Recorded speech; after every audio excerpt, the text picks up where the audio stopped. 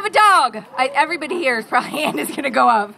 All right, so 64% of Americans have a pet, and most of those are dogs and cats. So that's over 100 million homes in the United States have pets. Does that surprise anybody? No, we love our pets. In fact, the pet industry is one of the only industries in the country that hasn't suffered due to the economy. And believe it or not, the APPA, American Pet Products Association, did a survey, and people were asked what they're cutting back on because of the economy. And people are actually cutting back on purchasing things for themselves and their children, but they are not cutting back on purchasing things for their pets. Believe it or not, the pet industry is thriving, as you would know, because we love our pets so much that we just couldn't bear to think that we would buy a cheaper dog food or not buy that bed or not buy that toy. We love our animals, but the one thing that is frustrating is people who go out and buy a puppy and they haven't done their homework or their research on that particular breed. So does anybody have a breed of dog in their home that they now that they have it feel like maybe that was the wrong breed for them? Oh, nobody's going to admit it. Oh, this guy.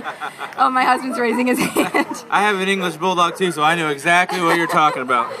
That's exactly right. So just like with dogs and all kinds of other exotic animals or any other pet that you bring into your home, you want to do research. Certain dog breeds are predisposed to being good with children. If you want a dog that's going to alert you if intruders come into your home, you want to look into a different kind of a breed. And a lot of people that live in townhomes or small apartments get a small dog. That's not necessarily always the best decision. Small dogs have higher metabolisms, they have higher energy levels, so they need a bigger area.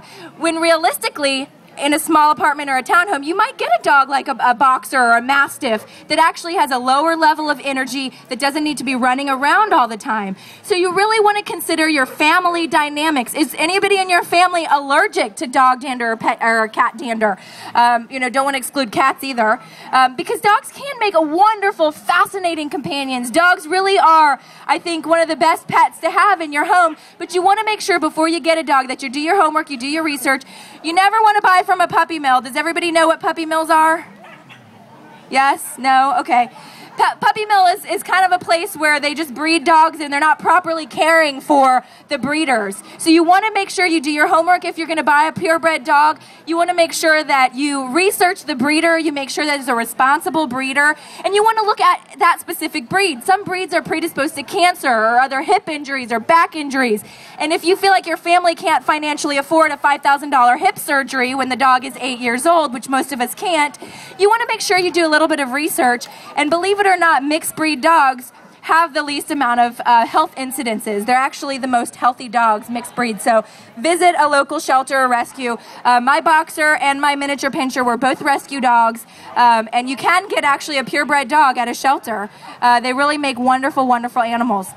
All right.